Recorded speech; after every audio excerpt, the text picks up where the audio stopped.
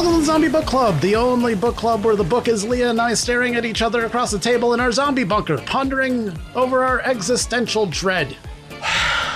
I'm Dan, and when I'm not screaming into the void and hoping it doesn't scream back, I'm writing a book about the resilience of everyday people surviving a zombie outbreak. And I'm Leah, and when I am not staying up literally all night for weeks on end, reading about the United States-backed genocides in Palestine and the Congo and so many other places in the world because we are an imperial force, and thinking about what, if any, little tiny things I can do next to support the movement against, I don't know, killing people.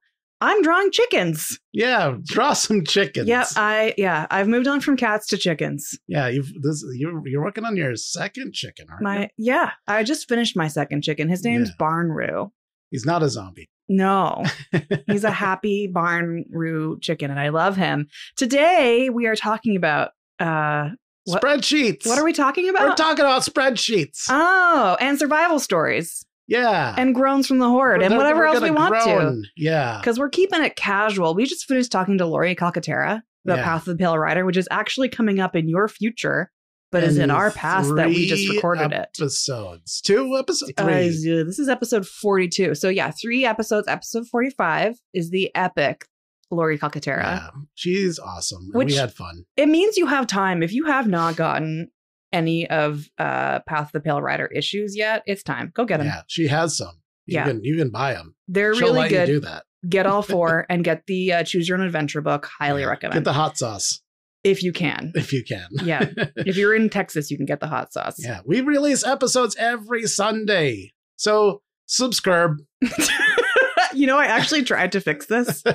It's spelled wrong in our notes. It was spelled subscribe last time, and then I was like, oh, I'm going to fix it, not subscribe. So I think I'm diagnosing us both with dyslexia as well as ADHD, because we cannot seem to spell this right. I love how spell check not only underlined it red, but also underlined it like purple or blue.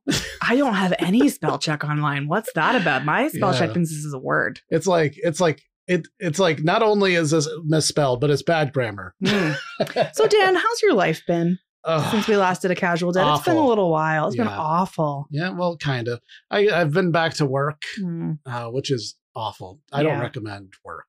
I don't recommend work either. Some people are like, work is my life. I define myself by how good of a worker I am and how much of my own life energy and resources and health I put into my job. And I say, fuck that. Fuck that shit. Have you ever felt that way? I mean, I've always put 1,000% of myself into a job, whether it's like it comes with burnout, and I have been burned out for 4 years. You have been. Yeah.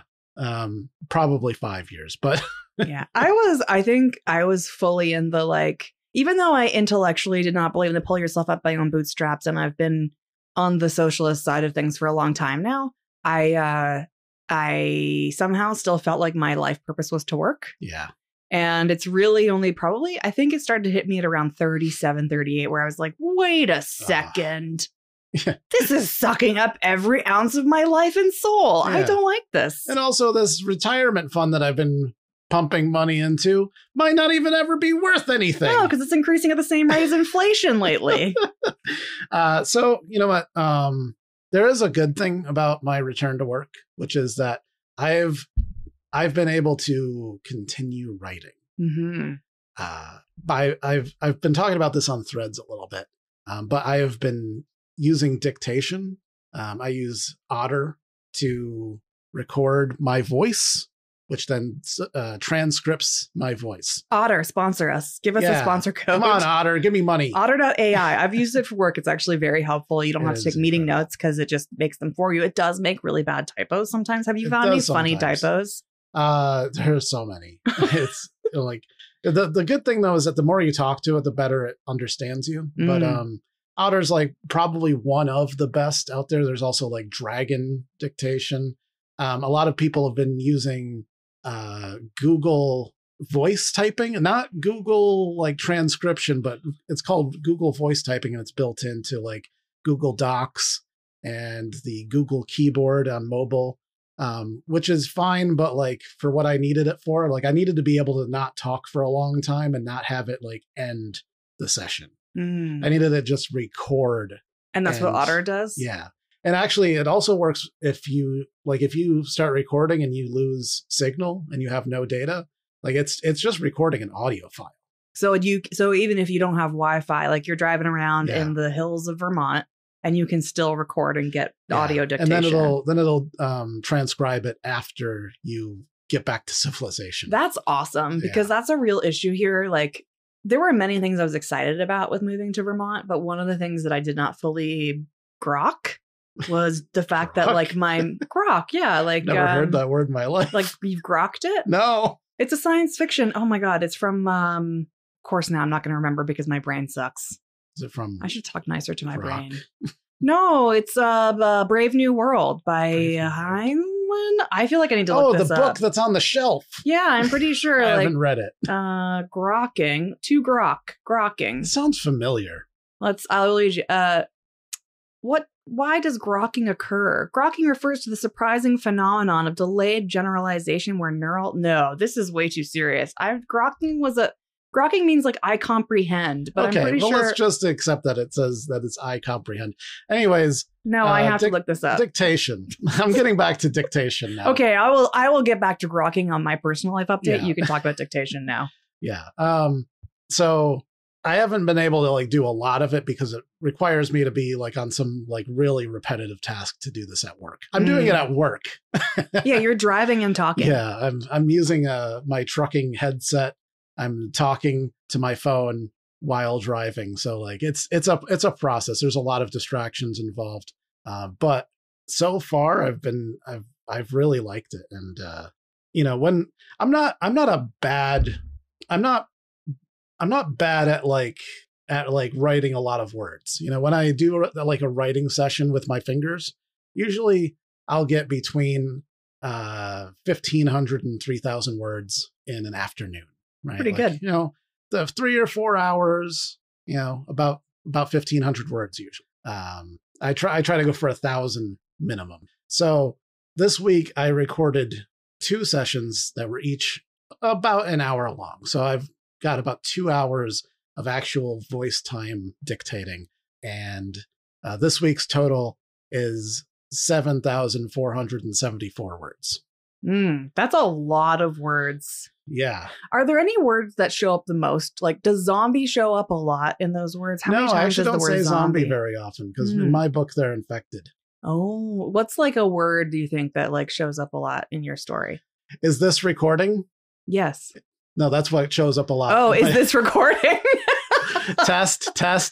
Oh shit. Yeah, that's true. Also, you were telling me about this guy that talks all day on the CB radio. Because you have to, can you just explain for a minute, like why you have to have a CB radio in the job that you do? And then I will. So driving a dump truck, like right now I'm just hauling material. So I'm going from one place, picking up dirt and bringing it back to a pit. And then when I go across the scales to weigh how much I've transported, I have to talk to the people in the control room so that they can log it all. And there is this dude who, from the moment we started at like 6 o'clock in the morning until the second we left at like 5 o'clock at night, just wouldn't shut the fuck up. He was just like, yeah, I rode up to the White Mountains, my motorcycle, and then I tune out, and then like an hour later, he's like, and then I took the boat out onto the lake, and you wouldn't believe who I saw out there. And then like two and a half hours after that, he's like, yeah, so Kyle, he's probably going to retire this year. And it's like, just what? Why are you? Who are you talking to? Why don't you stop? Please, just leave me alone. I have to listen to this, and you were making me a captive audience. Literally a captive audience. Yeah, because I can't turn it off. I need it. So did Otter capture you telling this guy to go fuck himself when he was interrupting you? Yeah, and it's part of my story now, me being like, shut the fuck up! Just shut up! Oh, you're upsetting the dogs. And because he's keying his mic while I'm screaming at him, he can't hear me, so...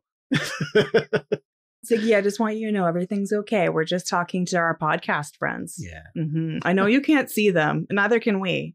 Are they imaginary? Possibly. They might be imaginary. But they live in very real places. Yes, like Hilliard, Ohio. That's right. It's the only one I remember off the top of my head. But yeah, I'm very excited about this, and I think I'm just going to continue this way of doing things because like the way that I can now write, it comes at the speed of thought. So like as fast as I can think it can hit the paper. Whereas like when I'm writing, it's like there's like a big delay where I'm like, I have a thought, write the thought. Now have another thought, write that thought. And it's a very slow process. But when you're dictating, it just comes right out. It just flows. Yeah. So there'll be lots of editing, but there always is with a second draft. There's going to be so much And editing. how many words did you think you could do in a month based on this calculation? You know, if I did, let's see, if I did 1 hour a day, 5 days a week, that would be about 28,000 words a week. Wow. So I would be able to do about 120,000 words in a month. And how many words are in a book typically? 80,000. Wow. Yeah. So I'd be able to have a rough draft in 1 month. So what you're telling me is that this whole time that you were off, you should have been working. I should have written 4 books. Yeah, you could have just been sitting in your cozy chair. Yeah. The editing process is going to take a very long time because like when it all comes out, it's all one paragraph. Are we recording? Yes. Okay. We're recording this. We're having a conversation. I had a moment where I was like, I feel like we were just talking and my brain's tired. Yeah, we did the intro and everything. Yeah, we did. But then I was like, wait. Yeah. But anyways, I'm just excited about that. And I think it's going to be great. I think you're great. I can't wait to read it. Yeah, one day. It's time. After talking to Lori, I was just thinking about like, you know, she's done such a good job of promoting her work. And she's also put a lot of time and hours into making Path of the Pale Rider. And hot sauce. And hot sauce and other kinds of creative surprises if you back one of her Kickstarters. I'm just like, this is really... You're going to love this episode, by the way. Yeah. You guys don't know what we're talking about right now, but episode 45, it's going to be hot sauce. It's going to be hot. Yeah, that's the word that we're going to use now from now on. And if you haven't listened to Zombieween Game Show, you better, because otherwise nothing will make sense. That's episode 21. That's when we met Lori. We didn't know her before that episode. No, she just showed up. Yeah, Brandon Stori, he was going to be on episode 21 as our third member of Zombieween, but he called out at the last second. But he was like, "I'll give you somebody else. There's this person named Lori." And that's she's not hilarious. What happened. As the person who actually writes the emails. That's how I remember it. This is taking me way off track of what I was trying to say. Okay. But we'll get there. What actually happened, folks, this is how you know memory is faulty, because I've got the email receipts. You got the receipts. I got the receipts. I said, hey, Brandon, we're doing this thing. Do you want to do it? And he said, yes. I said, do you know anybody else who's cool? And he said, yes, Lori. And then I said, cool, can you introduce me to Lori? And then he introduced me to Lori, and I wrote to Lori, and I said, hey, you want to do this thing? Then on the day of, he had a personal emergency and couldn't join. And he did offer to give us a sub, but we didn't need a sub at that point. So that's the true, very fascinating behind the scenes story. Now you know. I like my story better. I think it played out way cooler. It did, but it wasn't true. That's how stories are. There was sometimes. a reason why I brought this up, true. Which was not to bore our listeners with the details of how we organize our podcast guests. I was actually bringing it up because Lori's story of like taking all this time to create something really beautiful and powerful that is Path of the Pale Rider is what I feel like you're doing right now. And like one day you're going to have a Kickstarter. And I don't know if you're going to have hot sauce. I mean, now I am. You're going to compete. No, with you know the what? hot sauce? I don't think my brand would work well with hot sauce. Yeah, what would be your like special gift? I don't know, a gun. Or pre-order on the Kickstarter and I'll send you a gun. I could draw some chickens. It's not arms dealing because technically it's a gift. That's true. Or it's I'm fulfilling a reward. You're fulfilling a pledge. Yeah. Interesting. So don't at me, ATF. But anyways, I was just saying, like, it was inspiring to think about what the future will be for you with your book. Yeah. How have you been doing, Leah? Suffering from seasonal depression of you going back to work. Yeah, it sucks. I am almost 4 weeks out. I've got 4 more days for the 4-week mark. That is when I'm supposed to potentially possibly be having my feet start to feel better. And this is for those of you who either haven't listened before or have forgotten, I had a procedure on my feeties because I have really severe plantar fasciitis, which is like honestly the lamest chronic illness. Yeah. Like really, just that my feet hurt all the time. Yeah, just tell them you broke your ankles or something. I did break my ankle once. Fighting a bear. Big James the bear. Yeah. Yeah. A zombie bear. Which will also make sense if you read Path of the Pale Rider. But anyways, yeah, I'm curious if I have any other like chronic pain friends out there listening. If I do, I'm sorry. It sucks, man. Yeah. We just do what we can to like enjoy life, which is why I'm on this drawing kick. So I'm hoping that by the time Lori's episode comes out on May 10th, I'm pretty sure that I will know that my feet are getting better. If I don't, the doctor told me like I need to go in and get an MRI and then amputation. Possibly surgery. He also said like if this doesn't work, then something else might be going on. So he was like, you could have a cyst in there. Yes, I did just knock the table with my feet that are hurty feet. So they're kind of hurting today. That's how they can experience your feet right now is by kicking the table. Yeah, the sound of the table kicking. But I will also say you going back to work means I'm on them more. So I have noticed them being a little more ouchy the last week. But we will see what happens. Well, you know what? I'll just quit my job. That's the dream. Yeah, it is. I mean, further update. I'm working on some claims with the VA. I'm a veteran, and if you are disabled from your time in the Army, you can get compensation from the VA, and I get a little bit, and but you should get a lot more. It's what I'm rated at right now is not representative of my actual injury. So I'm working with a lawyer to get it where it's supposed to be, and maybe one day. Maybe one day. I'm just going to say maybe one day because I don't want to get my hopes up. Yeah. But regardless, you'll at least be acknowledged for what you've been through. And I will say, like, if you don't know veterans or you don't know much about disability ratings and you're like, why do you have to get a lawyer? Like, that sounds kind of like he's just trying to get all the dollars. No. If you don't understand how to work this system, you're fucked. And Dan, the era you were in was the era of like, don't go to the doctor. Don't ever admit that you're in pain. Yeah. My medical records are comically thin. Yeah. They said that to me. They're like, this is hilarious. Oh, that's my laugh of pain. They're like, you've never been to the doctor, have you? Yeah. What else is going on with me? I have finally decided to apply my spreadsheet brilliance to the podcast. Yeah, that's right. I was so proud about it. I actually made a story on Instagram this week just about my spreadsheet, which I realized we are coming up on 50 episodes, and we don't have a way to track them. So I made a beautiful spreadsheet, and I'm really proud of it. And it's all sortable, and it is going to include, it's not totally done this part. All of the episodes are in there and the kind of episode they are and who we interviewed. It records whether or not the author of anything we've read is their race, their gender. Because one of the things that I realized pretty quickly when we started this show was that if I didn't keep track of it, we would just have white male authors pretty much exclusively. Yeah. There's a lot in the zombie genre. Yeah, and that's fine. Like you're a white male author. I love you. Literally. I'm going to be one more on the pile. Yeah, I'm just saying that there are also lots of fantastic women authors, Lori Calcaterra being one of them. Yeah. There are Black authors like Sylvester Barzy, which frankly, if I had not been like, wait a second, this is starting to look real white. Yeah. And I started like actively looking for authors of color. I don't know that we would have met him, and that would have really sucked. Yeah. Like, because he's awesome. Lori's awesome. He has a fair amount of notoriety in his circles, but I don't know if we would have found him if we weren't looking for him. Yeah, because it's like many things, it's a white dominated genre, unfortunately. Yeah.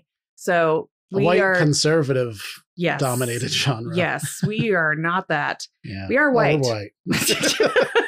But anyhow, I'm tracking all of that so I can actually see and keep myself honest, keep us both honest. And then we're also tracking all of the things that we've watched or read and whether or not they passed all of the representation tests that we do, so that at some point we can do an episode to sort of like have the bigger picture of the field of zombie literature. So that makes me really excited. But then here's the thing that really got me. Dan told me about Ollie Eats Brains. Oh, yeah. Ollie Eats Brains spreadsheets. Yeah. Ollie Eats Brains found me on Discord, which I haven't been listing the link to the Discord since like the very early days of the podcast, because I didn't really have time to spend there.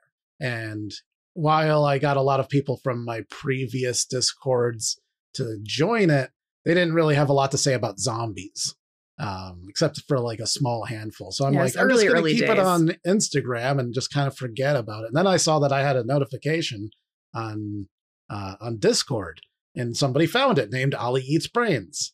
Which means he was, or they, I don't know their gender.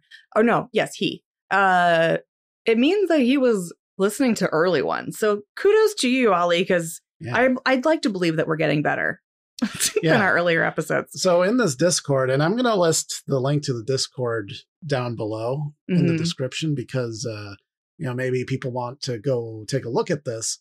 Ollie Eats Brains, his passion project is creating spreadsheets for zombie movies and zombie books. Yeah.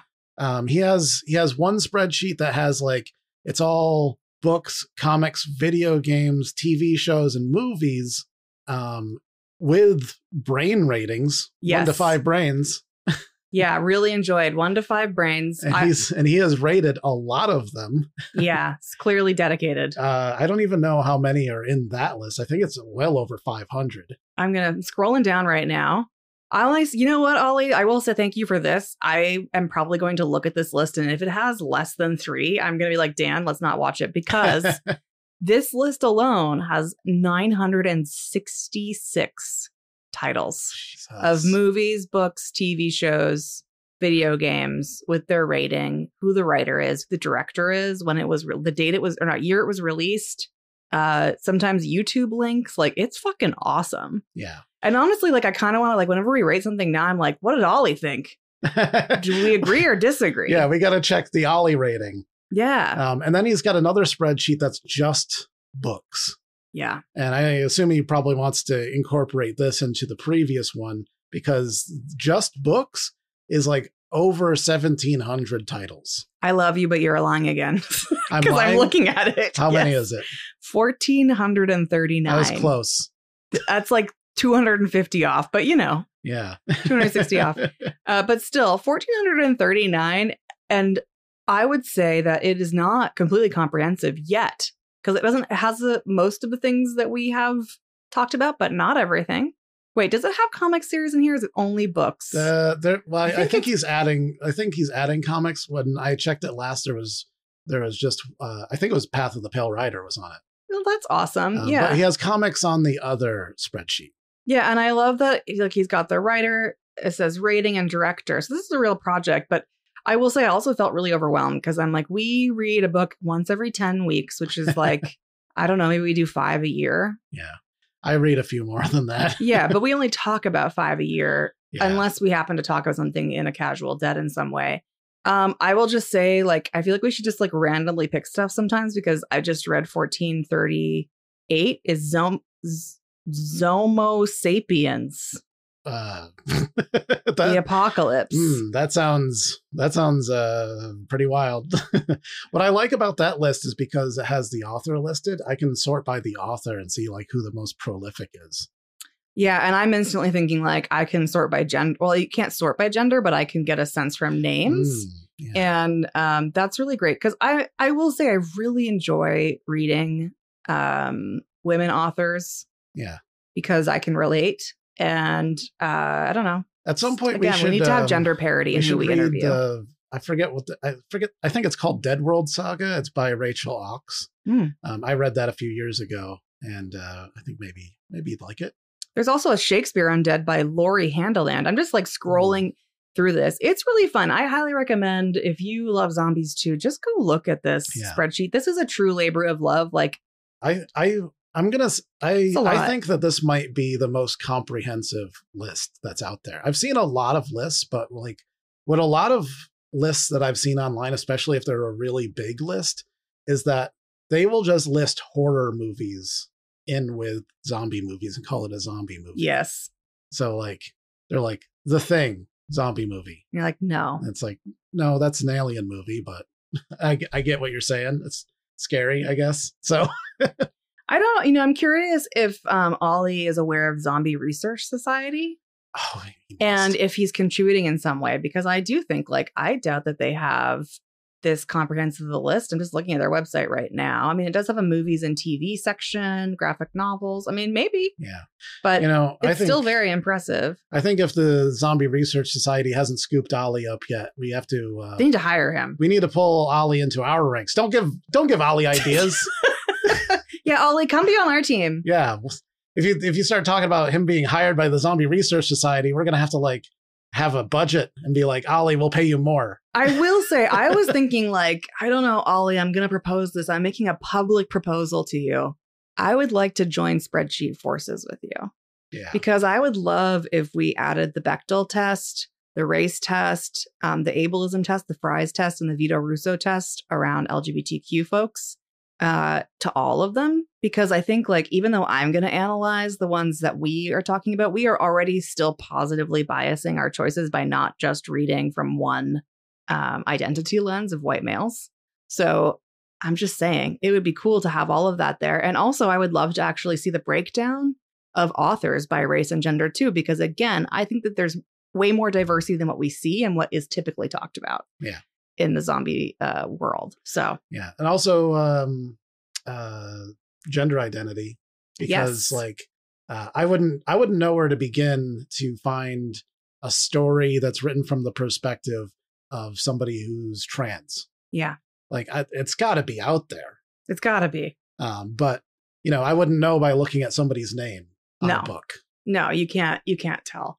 And those are the stories that are interesting. Like in Path of the Pale Rider, there is a character who is deaf, and there's a lot of American Sign Language. It's cool. Yeah, it's interesting. I think that's the cool point. And then the whole point of books is to like imagine and get to live in a world that you won't ever get to because of who you are and your own identity. Like it's neat to get different perspectives. I also have a list, Ollie, of a bunch of books that we want to read. So I will also see and just cross-reference. I bet you already have them all, but I'll check. Yeah, he did say that that he was adding some to the list because of our podcast. So wow, I'm honored. That makes me really proud that we talked about books or movies that he didn't already have in his vast spreadsheets of everything that exists. Yeah, I want to know what inspired this. He's also an author. We should give you a real shout out, Ollie. Yeah, actually, I went to his website. He has some stories there. I haven't had any time to read anything. It's Ollie Eats Brains. I don't remember the exact website. Yeah, I think it's ollieeatsbrains.com, I think. We'll put a link for it in the description. Yeah. So thanks, Ollie, for doing that. That's really cool. I mean, it's kind of exciting when you meet somebody who's doing something really cool like this, because I feel like the zombie apocalypse genre is like, it's a bit niche.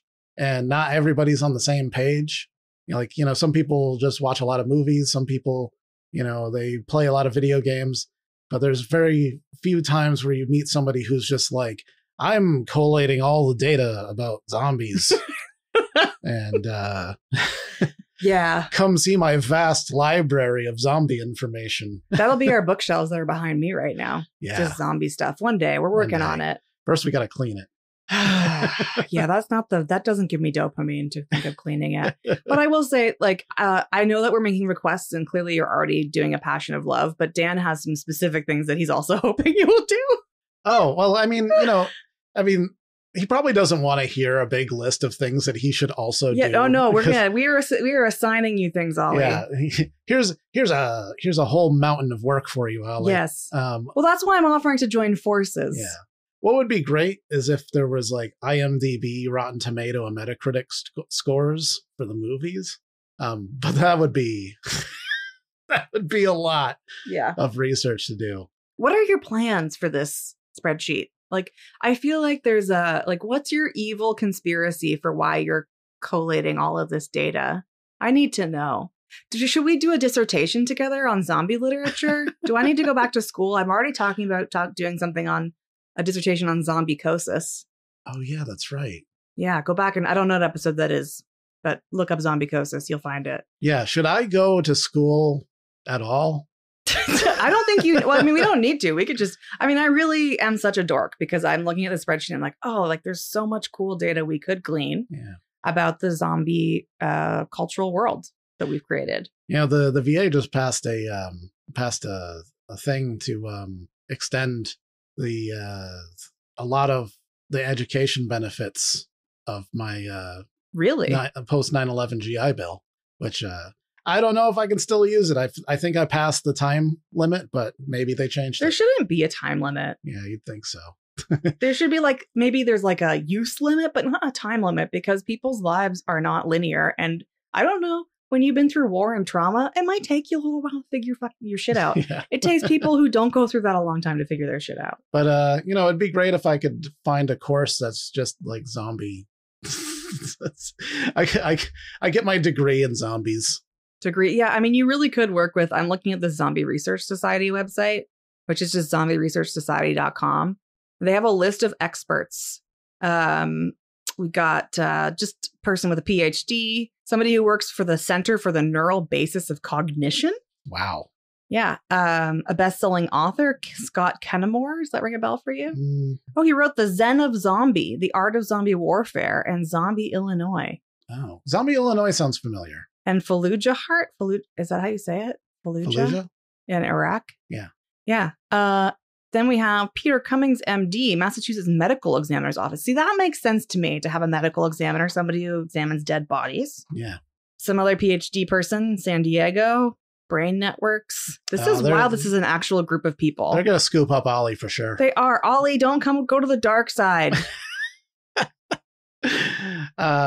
But yeah, I just found that really exciting. Do we want to move on to our next topic? Our main topic. The thing that will take up all of our time. All of our time. Surviving. Yes. Survival stories. Yeah. Yes. We got a really wild story from Chris after listening to your Snowpocalypse episode. Yeah. I don't think we planned on talking about survival stories so soon after the Snowpocalypse episode, but Chris, he came back with a doozy, and he posted it on YouTube. And he needs some, this needs to be a movie. It does. Yeah. Should I read it? I would like it if you read it. Okay. I'm going to read a little bit of timing, give you the chance to live react. Yeah. And before I do, listeners, whose stories of the snowpocalypse is scarier? I think Chris's. I think so too. But it's another snowpocalypse. This is snowpocalypse. You know what? I had my survival story when I was a fully capable adult. Yeah. This one, Chris is how old? I think 10. Yeah. We'll find out as we read the story. But yeah, I think this made me realize there could be a whole snowpocalypse series just on its own. I survived winter. I want a t-shirt that just says, I survived winter. Please give me a round of applause. All right. So this is Chris's story. It's also on the YouTube episode for Snowpocalypse. He says he grew up in Valparaiso or Chesterton, Indiana. That's on the top of Lake Michigan, or on the tip of Lake Michigan. We would get the regular blizzard, then the lake effect blizzard on top. So he's also a lake effect guy. Yeah. Like you were. Not always, but when it did, people died, just like Dan is saying. The National Guard would be out once or twice every winter, and they would set up at the roads in and out of towns. If you tried to leave during a state emergency, you would be rammed off the road if you didn't stop and stuck at the armory for 48 hours to a week at times. That sounds terrible. Yeah. I don't know if that's what happened where I lived. I don't think it did. But also where I lived was a very rural area. Mm-hmm. So I don't think police were out there in numbers the way that it would be if it was in a much more congested city or town area. For the most part, they're just like, please don't leave your house and die. Whereas if you're honor system, if you're in a city, they're like, you're going to hurt somebody. Yeah. Like that storm in Buffalo a couple of years back was pretty disturbing and people died. But I still think about the guy who was looking for a hotel that night. How did he survive? Oh, in my story. In your story. Yeah. But let's get back to Chris's. Yeah. Apparently there's $1,000 fine. Yeah, that sounds about right. They would go into any 24-hour store with M16s and tell the staff to get home or go to jail. This is wild. This is some authoritarian shit. If they did not do this, shit like the guy Dan ran into for somewhere to go. Oh, the guy I was just talking about. And Dan walking and possibly dying would happen. There would also be horrific pileups. I can still see the carnage from the old news reports. So that sets the scene for y'all. Yeah. All right. Here's Chris's story. I didn't have to walk 4 miles in the country. It was 5, Chris. 5. Yeah, 5, Chris. Get your facts straight. However, this is little 10-year-old legs, I'd like to point out. We had to walk 2 miles through town to the hospital for shelter. No driving allowed. My mom worked at the hospital on the day of the storm. A university cop who checked on us all as we lived kind of on campus. VU is literally inside a normal neighborhood. It was like this person was like, you should go to the hospital. You're allowed to be there, and if the power goes out, it'll be rough. During these storms, they'd issued a code white. I don't even know what that is. A code white. Yeah. He repeats. Do you know what a code white is, Dan? I don't, but I do know a few hospital codes, like a code blue, I think is like a heart condition. So like if somebody's like dying of a heart attack and they need immediate must help. Be a storm code though. It's not about a person's And then code. a code red is like somebody who's threatening people with a weapon. Okay. So this is like a different code where it's like, there's snow outside, everybody. You need to be on your guard or else the snow will get you. Well, you know what's great? Chris explains it in the next sentence. Okay, I just good. realized. A code white means that all essential staff are locked inside for safety. This is insane. This is an example of the government being like, you know what?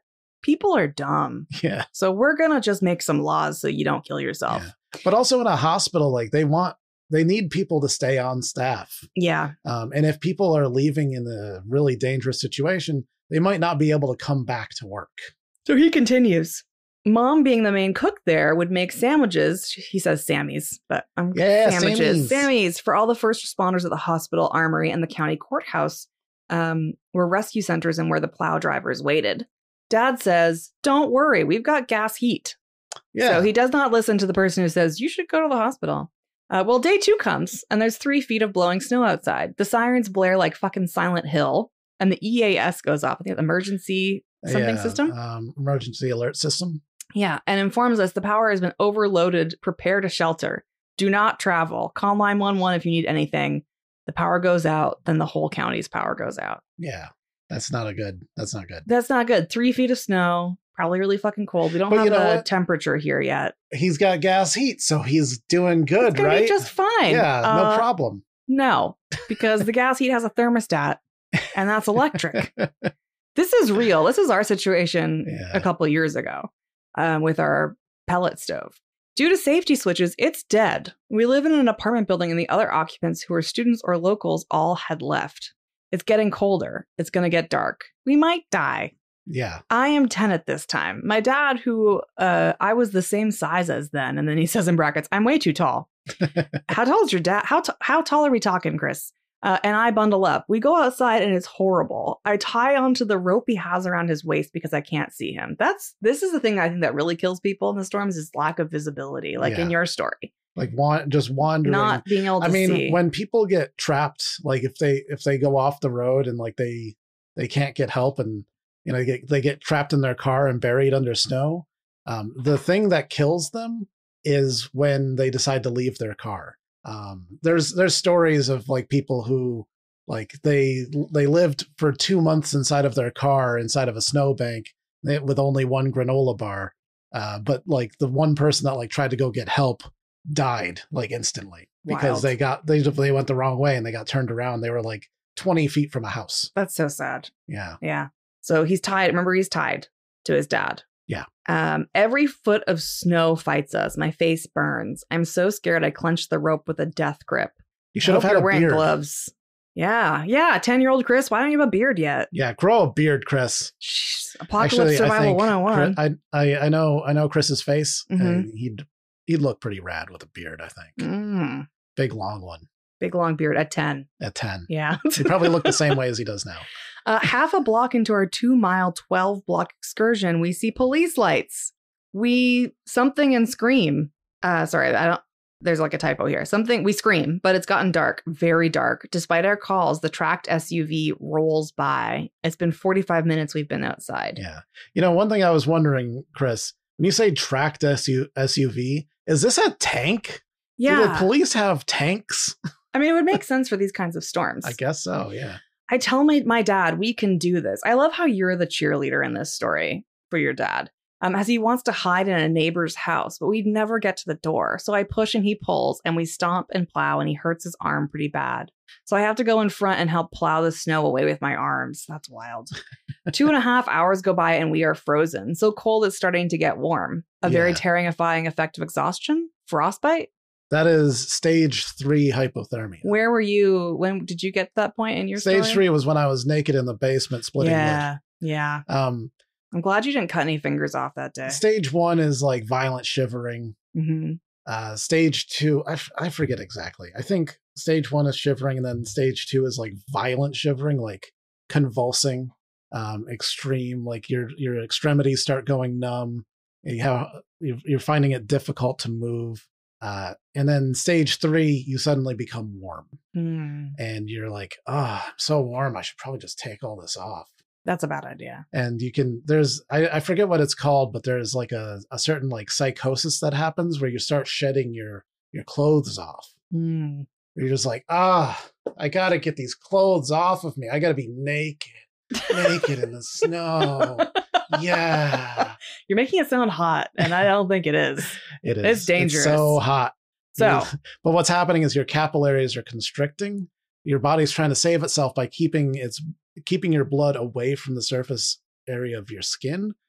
But it also means that the area of your skin is now freezing solid because there's no more warmth going to it. Well, I have good news. Even though he's on the verge of hypothermia, or in hypothermia. He's deep into hypothermia. He says they see the ambulance open, but a covered garage bay, and start screaming. I'm curious, what do you scream? Do you just scream help in this moment? Yeah. He scream, snow! Apocalypse! Cold! Apocalypse! Cold! Help! Au secours! They see us, thank God. Grab us, and I tell you that was the best fucking sandwich my mother ever made. Aww. Yeah. What kind of sandwich was it? Yeah, let us know. Let's have our fantasy sandwich moment. Okay, you have just survived a snowpocalypse. What is your sandwich? I want to go for something. I want to go for something warm. I'm going to say like a meatball sub. Yeah. Or a Philly. Oh, Philly? A Philly cheesesteak. Yeah. Yes. You know, after my trip through the snowpocalypse, I don't remember what I ate, but I do remember that like I was basically just consuming energy. I was like, put atoms of things in my mouth. You were just like hoovering food. Yeah. I was like, elements, get inside of me. I need energy. Fuel me so I don't die. Did your house have power, or is the power out at the house, at your mom's house? Yeah. I'd also really be down for some hot chocolate after this. Oh, or apple cider. Oh my God. Hot apple cider? Yes. Yeah. So what kind of sandwich did she make? Apparently 78 people died that night, but we didn't. It was the blizzard of 1999. Sounds pre-apocalyptic too, like right before 2000. And then this part's funny. Oh, the roaches. I have a picture, but they're about 3 to 5 inches long and 3 inches wide. We're asking him about the roaches. German cockroaches. They bug bombed it like 6 months into my living there, and I sealed off everything I could. So after that, it was just overpriced. This is from his other story where he tells us about. I was just thinking, are these like roaches that are surviving winter? No. That makes more sense. When he moves into his roach infested apartment at the end of his first survival story. This is Chris's second survival story. I have a feeling that Chris has a lot more survival stories. Yeah, I mean, life is harrowing. Yeah, you know, one thing about that, I think that Chris and I, we have a lot in common, and one of those things is that we have lived on the fringe of society a lot of our adult lives, and we are desperately clawing our way out, trying to get somewhere. So yeah, Chris, if you're still clawing, I hope you find the edge. Yes, get over the edge. Yeah, get over the edge onto safe ground, please. Life is scary. Well, I was thinking about telling some of mine, but honestly, after that, I should just never wait for mine to be after somebody else's, because they'll always be worse. No, you know what? You have different survival stories. I think it's important for people to realize too that like you don't have to have braved a dangerous snowstorm to have a survival story. I think they're all equally important survival stories. It's just there's different ways that we have to survive in life. That's true. Well, I wrote 5 things here. I'm going to just read the list, and then you get to pick one, and I will tell that story. Okay. Number 1, almost drowning in my pond as a kid while I was skating. Yeah, that sounds like a survival story. Yep. Number 2, getting swept down a set of rapids and my brother rescuing me. Number 3, running away from abuse. Fun times. Number 4, running away from dudes at a gas station that I'm pretty sure wanted to sexually assault me or more. I don't know. Yeah. And number 5, getting divorced. It's also a survival story. I mean, the first 2 sound like these, like what we're talking about right now, like a physical survival story. I'd actually rather hear the running away from abuse or running away from dudes at the gas station story, because I want to see some more variety in our survival story. Well, pick one. Running away from abuse. Okay. Well, you were a part of this story. Wow. Was I the abuser? No. Oh, good. You were the white knight. I like this story. Yeah. Well, I'm glad you like this story. So where does one begin? I did not prepare for this at all, so we're just going to wing it. Yeah. I guess start from the beginning. All right. Well, the beginning is, I think I have alluded to the fact that my childhood was in many ways a mess. Lots of it was good. Lots of it wasn't good. Yeah. It was not idyllic. It was idyllic in where I grew up. I grew up in a beautiful countryside place and spent a lot of time with cows and stuff. But my family, not good. My dad, pretty abusive. And he came from his own fucked up home. And like he would do weird things, like be really abusive to me and my mom and my brother. And then like cry and tell us he loved us and how his dad never told him he loved him. It was weird. Yeah. It was weird. So suffice to say, the model I had of relationships was at like growing up was really not healthy, but you don't know any different when that's your world.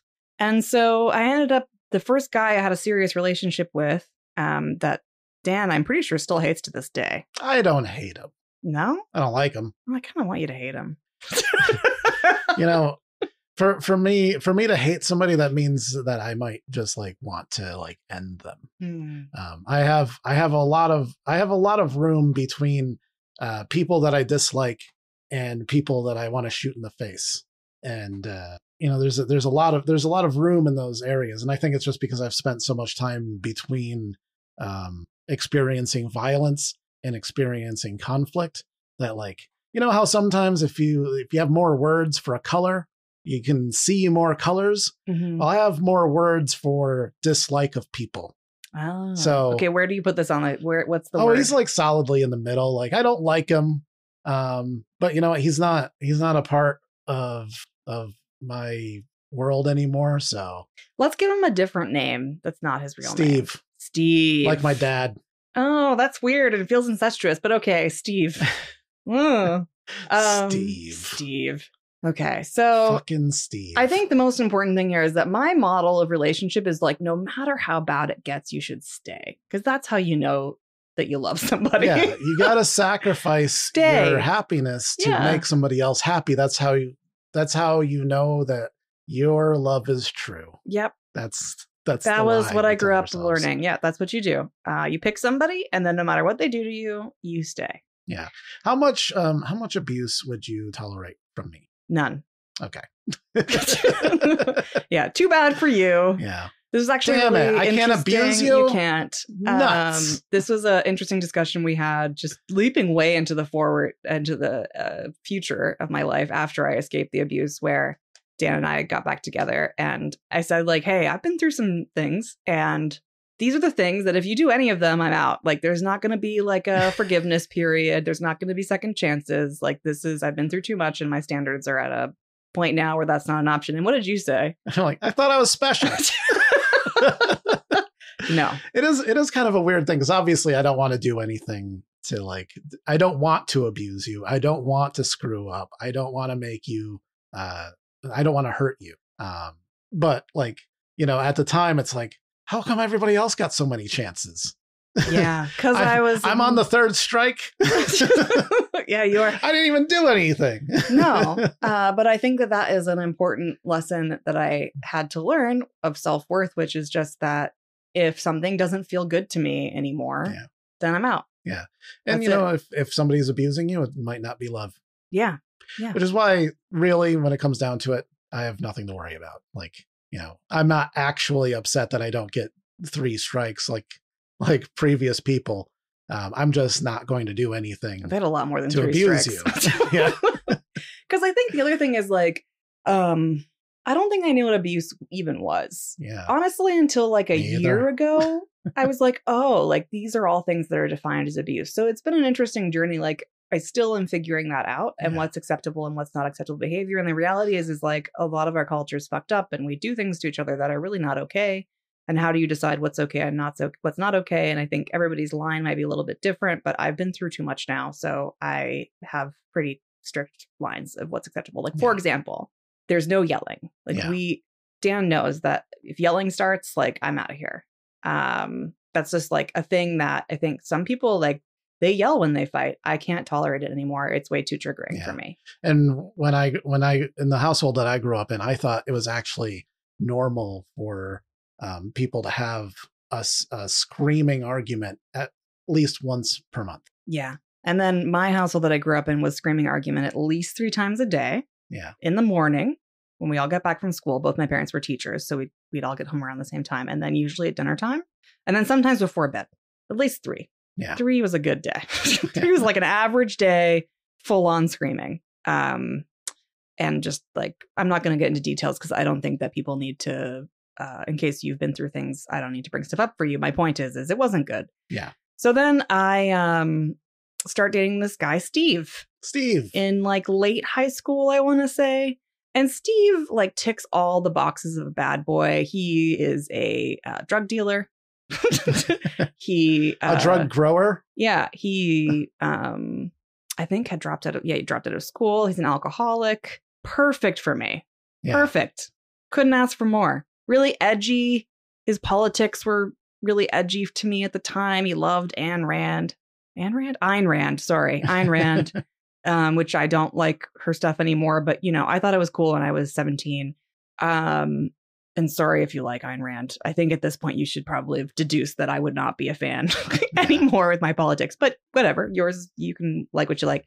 And what's funny about it is that my mom, when I decided I wanted to move in with him when I was in college, at this point already he'd been abusive. Like he even had said to me, like, my goal is to be mean to you most of the time so that when I'm nice to you, he literally said this to me, that when I'm nice to you, you'll be grateful. And I was like, okay. And I kept dating him. Yeah, it makes sense. Yeah, that's totally normal. That's love. Yeah. But anyways, my mom was like, this guy is not good. And she was like begging me, calling me every 5 seconds, being like, this man's from the wrong side of the tracks. Like, do not date him. And I told her famously that I was going to do what I wanted. And that if I regretted it, I will regret it. And you know what? I don't actually regret it. I think I had to learn. Yeah. I think I had to replicate my parental relationship because he was just like my dad, except for he was also an alcoholic. My dad never really drank. But on my mom's side, there's a lot of alcoholism. My grandfather was an alcoholic. So I think, you know, he just combined some male figures for me all into one person. He used to also say a lot of things about your appearance. Yeah. He had like a very specific version of you that he expected you to be at all times. Yeah, his version of a partner was like housewife in heels at all times. And so his brand of abuse in the beginning was verbal. Yeah. Primarily. And he made a point of making it very clear that nobody else would be interested in me.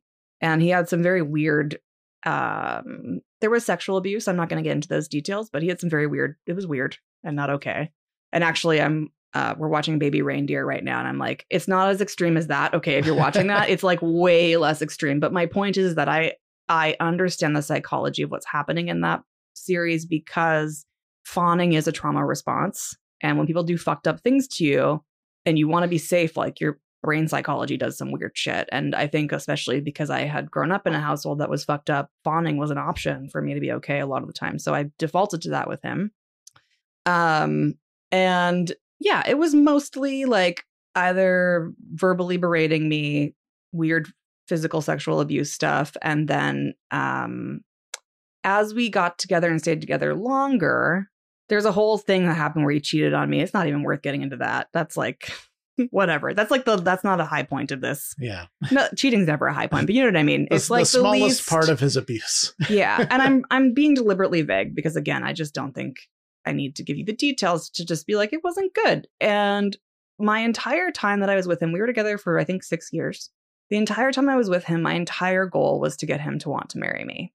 And the more he abused me, the more I wanted him to want to marry me because I think it wasn't conscious. I can say this now with hindsight. I believed that if I could make him love me and want to marry me, that meant that I was like had value in the world. Yeah, you were good enough. Yeah. And so fast forward, it's 2009. I'm in the middle of doing my master's degree because after he's cheated on me, we've broken up and gone back together. And we go to Wales to visit his mom. And then we go to France. And honestly, I had a good time in France. It was good. It was fun. And then we go to the Eiffel Tower and he asks me to marry him on the Eiffel Tower. And that's the kind of thing where like, what does this have to do with survival story? This and like for other people, this is like a fairy tale. But that was the moment, like the moment that he actually asked me to marry him was the moment that I was like, wait a second. Do I want to marry this guy? It was weird. It was like suddenly I had achieved my goal. Yeah. And then I didn't know if I wanted it anymore. Then we got a puppy. And honestly, that puppy saved my life. And I have a lot of regret about this puppy because I was young and immature and we should never have gotten a puppy. And I worry about that dog. At this point, he'd be hopefully dead. And I say hopefully because I ultimately had to sacrifice the puppy to save myself from this relationship. So he started abusing the puppy and like physically as well. Like he was abusive physically and verbally to the puppy. And we would have fights about it and like what was okay or not okay. And I don't mean like, you know, like average, like people do things to dogs that I don't agree with because I'm kind of a gentle person. I mean like doing things like not just like showing him his poop and being like, you can't do that. I mean like hitting him really hard and like smashing his face so there's shit all over the dog's face. That's really... Yeah. And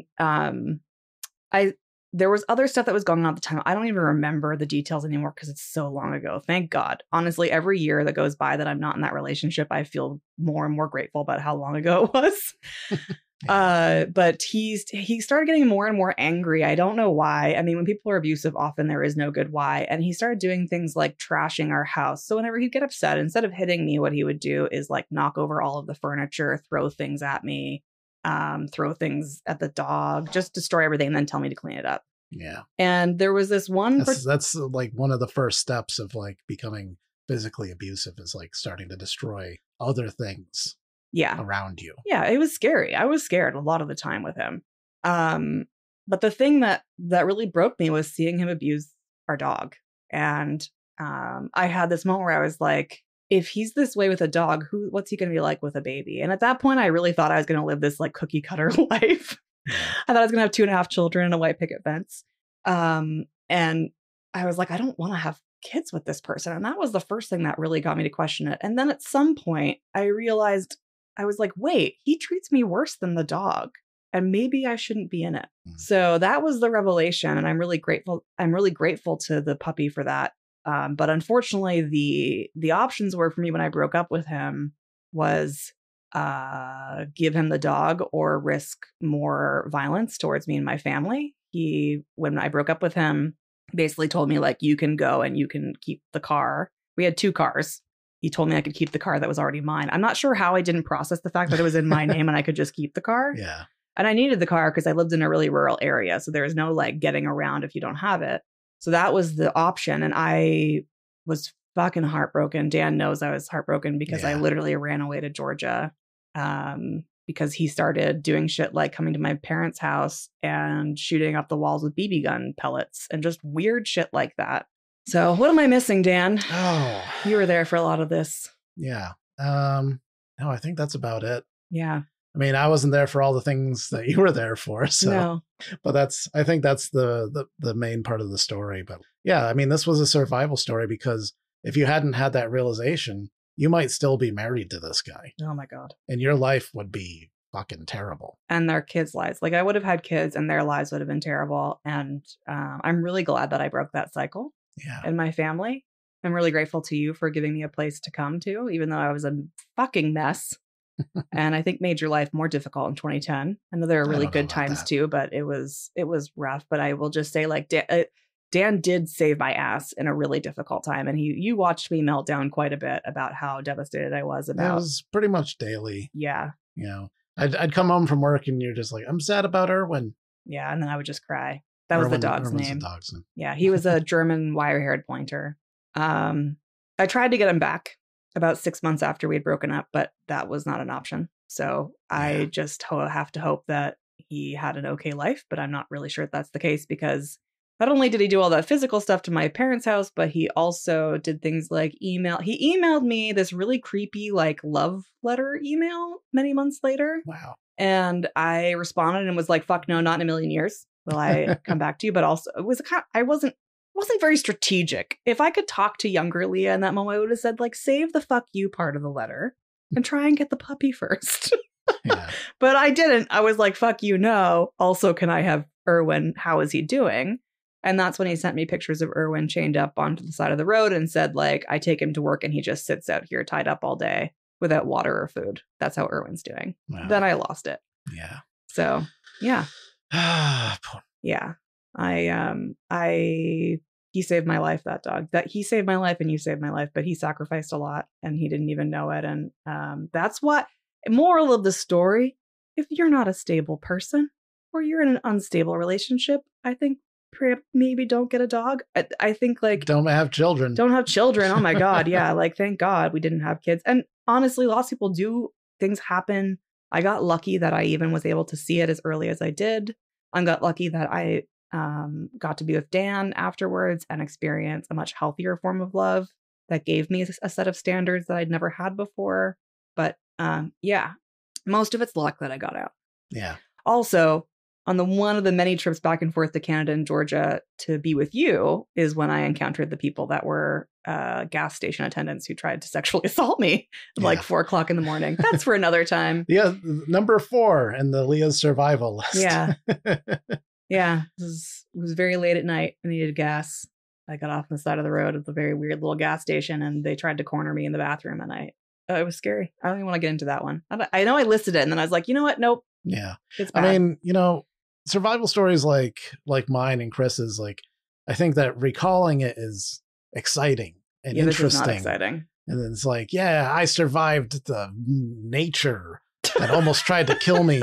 But like when you're recalling, like, yeah, somebody tried to like fucking make me, make me hurt for the rest of my life by abusing me or attacking me or doing something sexual to me. Like that is a hard thing to talk about sometimes. Thanks, Dan, for saying that. I don't know if I did a very good job talking about it because it's a delicate balance of how much I want to share. And I think the reason I wanted to share it potentially, we had options. That's what you went for. But it was on the list because I think this stuff is very common. Yeah. Really, really common. Like abuse does not have to be somebody beating the shit out of you every day. That's obviously abuse, but there is such a thing as emotional abuse and psychological abuse. Sexual abuse in relationships, I think, is under talked about. Mm-hmm. Yeah. And the precursors to physical violence, like I do really believe based on the trajectory it was going that he was going to eventually start hitting me. We just hadn't gotten there yet. Yeah. So it was going to happen. Yeah. So I feel like, one, as a culture, we've got a lot of healing to do and people need to learn what abuse is.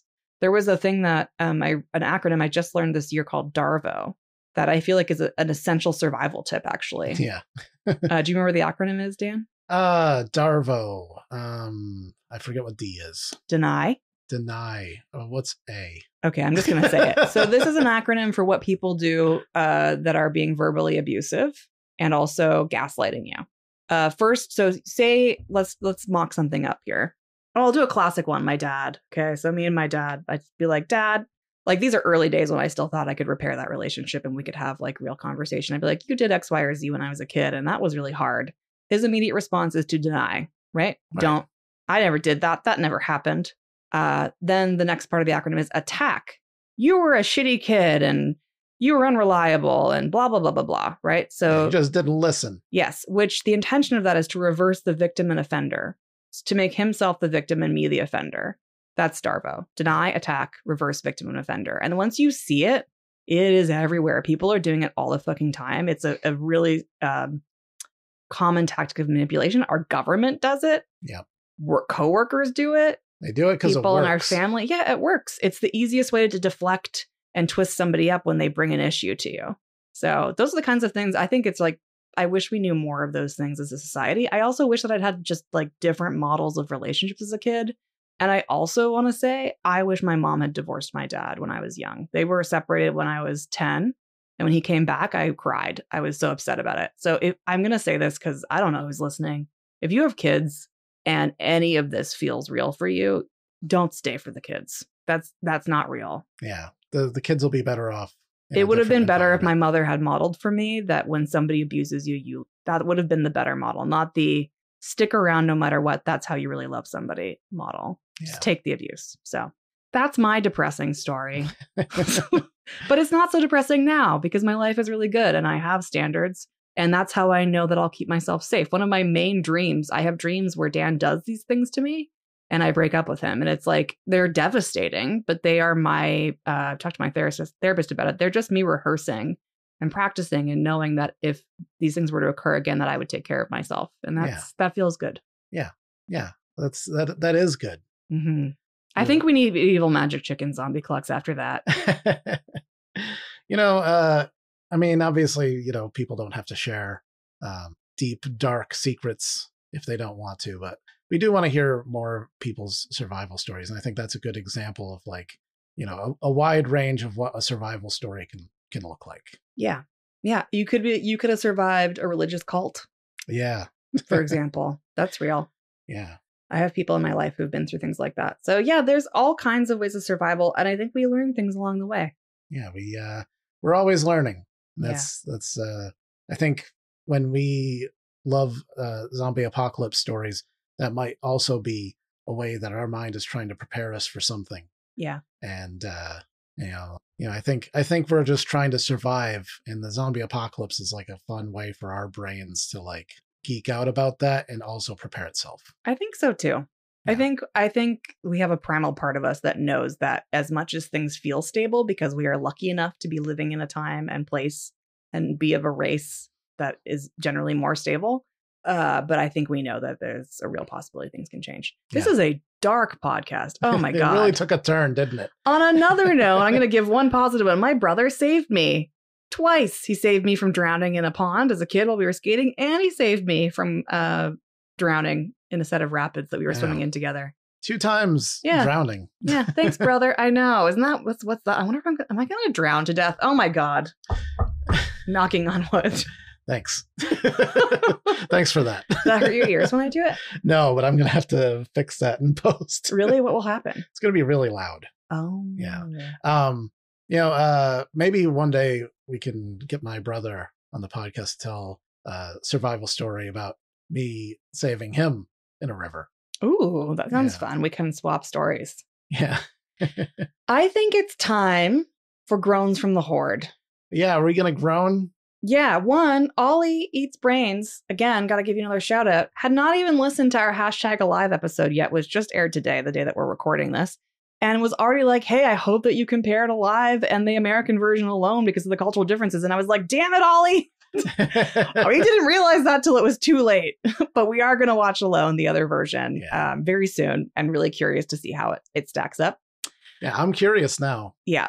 I was not like when I saw the previews for Alone, I was like, this isn't the first time. Well, this isn't that, but when Korea has something that does really well, sometimes they'll want to remake that in the US. So like a perfect example is Train to Busan. They want to do Train to New York. Boring. Yeah. I mean, maybe it'll be good. I don't know. But that's what I thought this was. It's like a remake. They're just trying to make the American version. Yeah, because they assume Americans won't watch Korean things, which is proving to be untrue. Yeah, but turns out they were just they both had access to the same script. Well, we will watch that one and we shall compare, even if it is belated. Yeah. I have a question. Okay. Which groan from the horde do you want to hear first? Do you want to hear the last 2 Evil Magic Chicken zombie clucks I've got? Hint, hint, folks, give me more. Or do you want to hear a voicemail from Zompocalypse, who we called upon for random facts on Night of the Living Dead? Let's hear Zompocalypse and then end it with some clucks. Okay, hold on one moment. I need to go to the messages. All right, Zompocalypse, here we go. You have summoned Zompocalypse. Hi, Zompocalypse. We did. Some knowledge. Yeah, we assumed you knew what everything about it. What knowledge do you wish? All of it. You have called me out about George Romero's Night of the Living Dead. I got really much of nothing. Oh, that's disappointing. I'm just pausing for a second. What a letdown. I thought you would know everything about Night of the Living Dead. I call his bluff. Yeah, let's see what happens next. He says he's got a lot of nothing, but we also have a 3-minute voicemail, so I'm not sure I believe that. to tell you guys this. I don't know if this is true or not, but I heard over the grapevine. This is kind of a fun thing to think about. George Romero did not like the term zombie. He wanted to call them ghouls. Very Fallout. Yeah, pretty cool, huh? I guess that's a fun fact of the day, I guess. I guess. I could be wrong. Don't quote me on it. I just heard it. We just did. Yeah. It was someone else who is just as big as a George Romero fan as I am. That is the You Have Called the Public Knowledge. There's still 2 more minutes in this voicemail. I have no idea what's next. I mean, George Romero, I mean, I feel like he can call him whatever he wants because at the time the genre didn't exist. True. But I think it's a good thing that he called them zombies because it had some cultural significance. But maybe if he'd made a different decision, either zombie movies wouldn't be as popular as they are today, or we would be watching ghoul movies. I don't like it. I like zombie. Yeah. I actually am annoyed that Fallout, they call them ghouls. Just call them zombies. Yeah. They become zombies. All right, let's listen a little more. Well, I haven't given you my zombie chicken noise yet. Oh, shit. Oh, yes. I didn't know. I paused again. I didn't know this was coming. Okay. I'm ready. I'm ready. I am getting a t-shirt for the idea for the zombie clucking noise competition. But I feel I'm obligated to give you my best impression of the zombie chicken. Thank you. I'm ready for it. I'm not going to be as funny as Dan's or anybody else's, but I will thanks. give you my best impression. That's all we ask think for. I'm funny. Are you all ready? Yes. Yeah, I'm ready. This is what I think it's going to sound like. If a magic zombie chicken is going to happen. You know.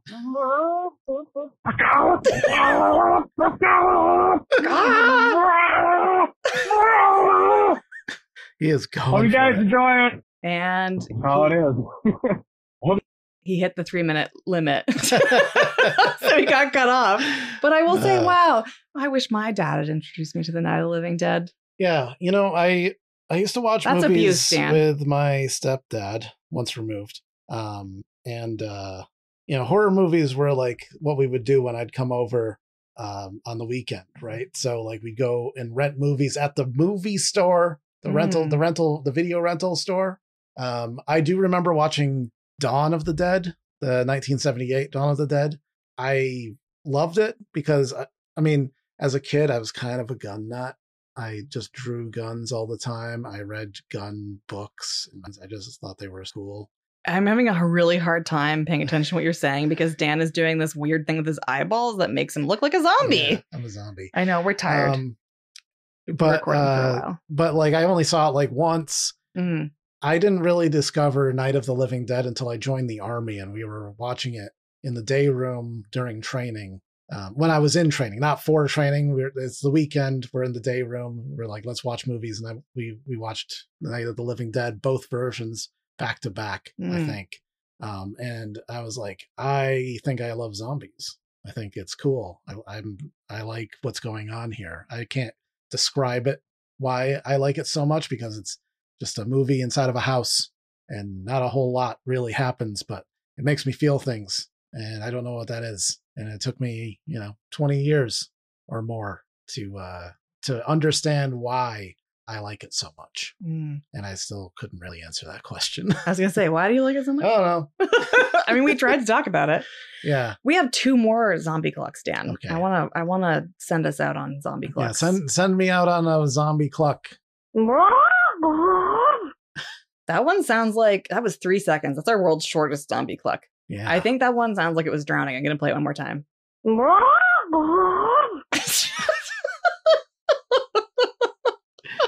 And last but not least. Why are chickens so funny? Especially chicken zombies.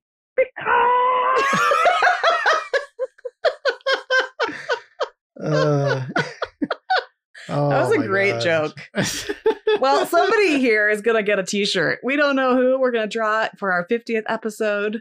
Yeah. Are we just going to pick at random? I think so. Yeah, I think so. I don't think I could pick because they're all so good. Yeah. They're all wonderful in their own ways. Yeah. Like even the 3-second one, was hilarious just for being so 3 short. seconds. Yeah. And then Zompocalypse, we already gave you a t-shirt because you helped us with this idea and we loved it. But thank you. I thank you for your cluck. As I've said many times, all I'm asking for is a cluck. Just one cluck. Just go cluck. That would be fine. Yeah. That's all I want. Oh, man. More clucks. You've got time to be entered into the t-shirt competition. Well, Leah. Yes, Dan. We're coming to the end. Can you guys hear the energy sapping out of us as we end this all day long recording session? It feels like at least it's been a few hours. Other than going out for breakfast, this is all we've done today. Pretty much. We try to keep it at a high level the entire time, but I cannot lie. I am ready to lay down and go into a coma. My eyes, not my eyes. That's how I know I'm tired too. My ears literally hurt from the headphones. Yeah. So we are going to remind you one last time that your zombie homework for episode 45 is the comic series and multimedia experience Path of the Pale Rider. Yeah. By Lori Calcaterra. Yes. There are incredible things in it, like American Sign Language, riddles, fun little secrets. Yeah, little QR tiny codes, little movies. Yeah, stories within stories within stories. We got rickrolled. Like we did. And as you'll learn when you listen to that episode, as usual, I forgot a lot of details, but I never forget that I love it. Yeah, because that's how my brain works. And as always, we want to be clear. We read what we want to read. So we are truly promoting this because we like it. Yeah, and Lori is incredible. We recorded the episode just before this episode, which will be coming out in the future after this episode. Yeah. But it was a really good one, and we had a great time, and now we are exhausted. Yeah. If anything, I'm a little embarrassed by how much I fangirled, but I'll get over it. I don't know what I'll feel more of a vulnerability hangover for after today. Was it me sharing my story of abuse or just telling Lori multiple times that I think that she's the best thing ever? Yeah. In the meantime, call us. 614-699-0006. You have up to 3 minutes to send us a message. Or email us at zombiebookclubpodcast@gmail.com. Subscribe in all the places. Get bit. Yeah, leave a rating and a review. It helps us. It does. And we need all the help we can get. We do. Oh, and go buy a Evil Magic Chicken Zombie shirt or sticker or mug. Yeah. Or baby onesie. Yeah. Do you need a baby onesie? Do you want one with a chicken on it? Oh, a dog handkerchief for their neck. Oh, right. I forgot so many options. We need to for get them for these boys. We do. We can I'm pointing at dogs. Them. Yes. That's what these boys means. All right. We are delirious. We're going to go eat our favorite meal on nights where we have had not enough time to cook, which is frozen pizza and nuggets. Yeah. Pizza nugs. Yep. All right, That's everybody. how we do. Bye, everybody. Bye. Have a great time. The end is nigh. Don't die. Bye-bye. Bye-bye. Bye.